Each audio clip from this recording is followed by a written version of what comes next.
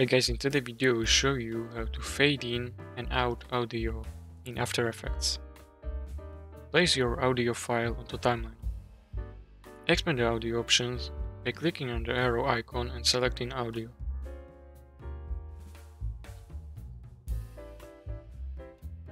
To create fade in, move the current time indicator to fade in starting point. Click the stopwatch icon to create keyframe from audio level. Drag audio level left to decrease it. Or type specific decibels value.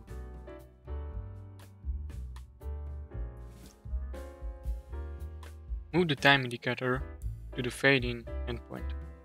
Create a new keyframe and set the audio level back to 0.